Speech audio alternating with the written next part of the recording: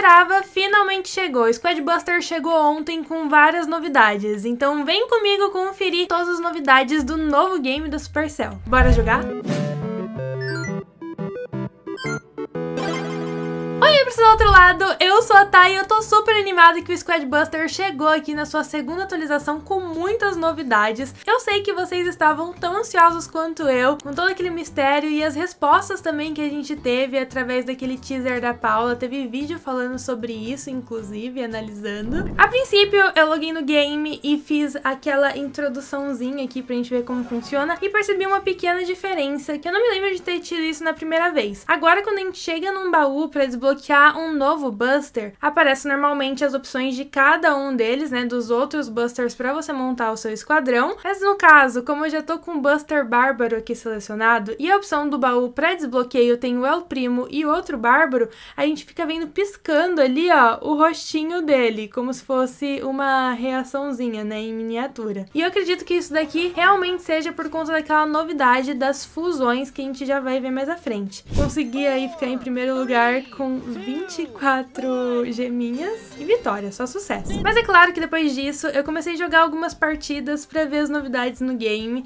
e a gente ainda tava naquela fase introdutória, então eu tava vendo aqui nos menus e uma coisa que eu achei bem interessante a princípio nessa tela aqui é ali no canto inferior esquerdo, né, que tem os modos de batalha. E aí eu logo cliquei pra ver o que significava, mas eu não tive muita resposta, afinal eu não tinha jogado nenhuma partida após o tutorial. Então saí aí do menu, coloquei pra jogar e reparei que os Busters agora pulam nesse portal que fica no centro do lobby. Eu achei isso tão bonitinho. Comecei sem nenhuma tática muito específica, não sabia o que esperar. Aqui até então tava mesmo como a primeira versão, né? Eu acho que não tinha nenhum modo de batalha. Fui indo pra cima dos esqueletinhos, né? Agora com o Bárbaro. Dei uma passadinha ali na árvore, mas não tinha o Greg, vocês lembram dele, né, gente, lá do Rei Day. E aqui foi a primeira diferença, eu já eliminei um Goblin gigantão e já vi aquele gigante de pedra ali. Consegui algumas moedinhas, desbloqueei mais um baú e já fui completando missão lá em cima, gente. Mas é claro que eu vi um inimigo ali, então eu não perdi a oportunidade de ir pra cima dele, mas não deu muito certo. Confesso que, como eu não jogava já há um bom tempo, eu tava um pouco perdida ainda assim. E a galera já tava ali evoluída, com Dynamite,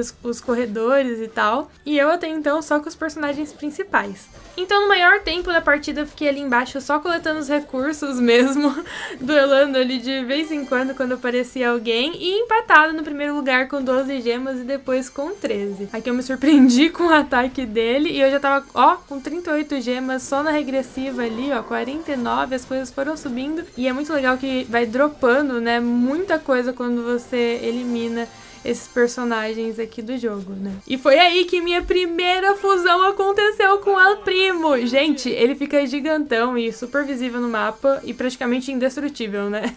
Aí, ó, aí o meu Bárbaro também ficou gigantão e eu já fui pra cima de um inimigo, né? E com 3, 2, 1 segundo eu acabei desistindo de eliminar o adversário, né? Muita maldade. E garanti ali no meu esquadrão 2 El Primos na fusão e um Bárbaro. Os ícones aqui ficaram a mesma coisa a princípio, né, a alocação de cada uma das moedas, mas é claro que agora nós temos as missões ali, que está com a mãozinha, e vocês podem ver essa novidade que eu comentei com vocês.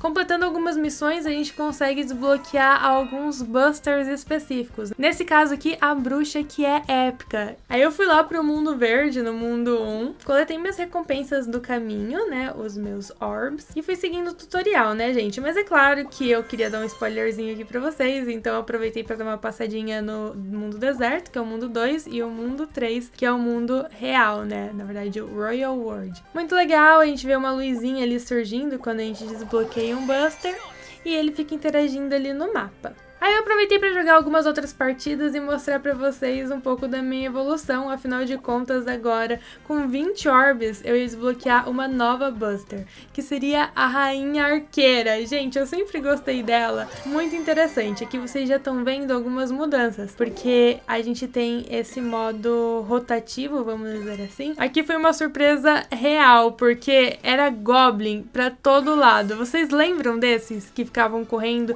e dropavam recompensas recompensas muito boas? Pois é, aqui é Goblin que não acaba mais, ele fica aparecendo toda hora. Mas eu, é claro, fui perder meu tempo ali com os esqueletinhos, já veio um adversário e eu fui pro baú? A princípio não, quis duelar apenas com o meu bárbaro, mas aí peguei aí um coach, né, gente? E acabei perdendo o meu bárbaro. E o coach, vocês sabem que é complicado, porque ele tem que ter uma distância significativa. Aí, pra ajudar, eu ia pegar o quê? Um buster que ataca mais de perto, que tem um ataque mais significativo? Não! Peguei o Greg pra cortar a árvore. E quando eu me deparei, já tava no meio de uma briga ali, de uma treta, mas é óbvio que o objetivo do jogo era testar a nossa arqueira, e aí eu acabei selecionando ela. Eu achei bem interessante, porque ela arremessa 3 flechas a longa distância, que dá muito dano. E vocês viram aí com que facilidade que eu acabei eliminando o Goblin. Aí eu queria que o Greg, né, cortasse a árvore, mas ele nem deu bola, ficou paradão enquanto ela tava fazendo o trabalho ali de eliminar o adversário, né, gente? Só que nesse momento a galera já tava como? Muito top, eu só tava com 10 gemas, enquanto o primeiro colocado com 28. Mas ok, eu tava querendo aumentar meu esquadrão, fazer fusões, tava bem de boa. Tentei aí batalhar com alguns adversários, mas eles estavam com fusões e eu logo caí fora. Minha missão era de coletar moedas, então esse modo de jogo foi muito útil. E outra coisa que é interessante, eu não sei se vocês notaram, é que agora ficam essas recompensas no meio do mapa pra gente coletar com mais facilidade. Eu não lembro de ser assim na primeira versão, eu achei isso bem legal porque dificulta bastante. A gente coloca uma torreta ali, uma aqui, e além desses acessórios que a gente pode usar durante as partidas, né? Como de congelar, também a torretinha, tem a bomba. Então fica bem dinâmico o game. Aqui eu tava tentando me reerguer, mas eu tava só em 5º lugar, 4º agora. Tava beirando o 3º, tava ficando um pouco mais feliz com 97 geminhas. Mas eu tava ali, gente, no meio da muvuca. E não tinha muito o que fazer, a gente já tava próximo da contagem regressiva. E aí foi quando eu decidi colocar a arqueira, depois de estar um pouco debilitada e quase ir de arrasta pra cima. Mas deu certo, consegui ela aí no final, o objetivo era mostrar ela pra vocês nessa partida.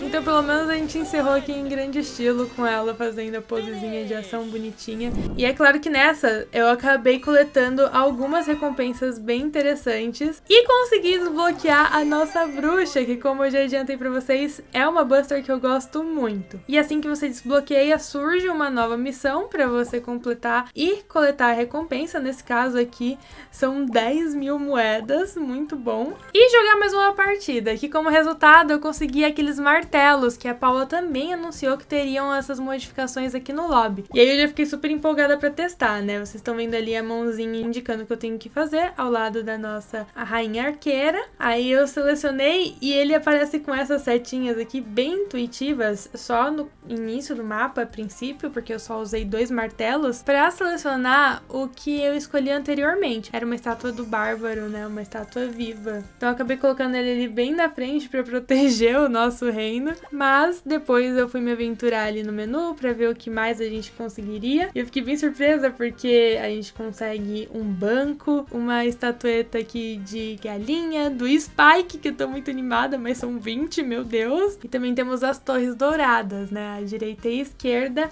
além do principal, que é a torre do relógio dourada. E tentei mudar de lugar o bárbaro, porque eu achei que ele ia ficar mais adequado. Eu achei bem legal que dá pra você personalizar, assim. Enjoou de um jeito, então você consegue mudar ele de lugar. Vocês estão vendo que todos os meus busters estão aqui no lobby, muito legal. E minha galinha tá ali como? Brilhando. Então bora clicar na Cocó e receber algumas moedinhas. Na lojinha do shopping eu também consigo pegar itens gratuitos, 10 elixirs para o meu corredor Hogwarts. E aqui nada mudou, gente. Vocês estão vendo o spoiler aí de uma nova skin, que eu ainda não mostrei pra vocês. Já desbloqueei a opção, né, dessa moeda aqui. Já também desbloqueei a opção dos tickets de estilo. Como eu comentei com vocês, nada mudou ali em cima, né? A gente tem os rerolls, os tickets de estilo, as nossas moedas e os nossos diamantes. Aqui no meio, o baúzinho tá disponível depois daquela regressiva e vamos ver o que a gente ganha. Olha, rerolls e elixirs. Isso vai fazer com que a gente melhore o nosso esquadrão também. E vocês já tenham aí um spoiler do que eu fui desbloqueando nessas primeiras partidas. E agora, clicando aqui nos modos de batalha, vocês vão ver que eu tenho vários conforme eu fui desbloqueando, mas pelo visto tem muitos outros. Eu tenho apenas 7 de 17. E clicando neles, vocês estão vendo, ó. Monstros dourados, né, é um dos modos. Aqui a gente tem esse modo que tudo que você coleta vira gema. O dos goblins, que vocês já conferiram. Aqui tem o Double Trouble, que assim que você desbloqueia um buster, você consegue 2 deles automaticamente, né, como se eles fossem gêmeos ali. Também tem o Turbo, que são os sapatinhos. A festa da pinhata, que era algo bem interessante, realmente a gente coleta recompensas. Essas ajudinhas aqui, que vão aparecendo em todo lugar, que foi o que eu tinha comentado com vocês. Então vamos lá, ver qual que a gente ganha dessa vez, qual vai dar a sorte, e vai ser... gemas! Vamos nessa então. Então eu vou começar aqui, ó, com o Hog Rider. E vocês lembram, né, quando eu tô com esse buster aqui, se eu passar por cima da grama, ele ganha um impulso, assim, muito bom. E, ó, já coletei um martelinho ali, vocês viram, né? Ok. Vamos pegar o El Primo. E vamos pra cima aqui desse goblinzão. Lembrando que a gente tem que parar pra atacar, tá, gente? Ali, ó. E vamos de arqueira! Será que eu consigo ir pra cima? 29! Nossa, ele tá muito bom. Não. Vambora, vambora. Tá ótimo. Ah, tá aí meio que encurralado ali. Não. Tá fugindo. Vamos atrás desse... sem vergonha. Vai. Aê! E agora é gema pra todo lado, gente. Eu vou conseguir 2 primos aqui. Tô com 51 em primeiro lugar. Vamos pra cima dele, que já tá levando dano na torreta. Elimina a torreta aqui também, pra não atrapalhar ninguém. Vamos no nosso Goblin Lanceiro aqui. Eu tô em primeiro lugar, então é por isso que eu tô um pouco mais tranquila, né? Uma coisa que eu tava com um pouco de dificuldade também, que eu não lembrava, na verdade, tem que segurar o turbo pra conseguir andar rápido. Eu só tava apertando e perdendo tudo. Ele veio aqui pro meio porque ele é muito do esperto. Vai. Aê, boa, gema pra todo lado. Pega aqui, ó, baúzinho de graça. Nossa senhora, a gente tem que dar uma parada. E ó, já começou o quê? Gema e briga insana. E eu não sei o que eu faço, eu preciso de uma arqueira, eu preciso de tudo. Uma gema na minha frente, meu Deus! Sério, é muito insano. Com esses modificadores ficou ainda mais dinâmico o game. Eu tô com 113 e tô em segundo lugar, vocês têm noção? Gente, eles deixaram o Baby Dragon desmaiado. Eu nem sei como faz isso. Será que é com a ult?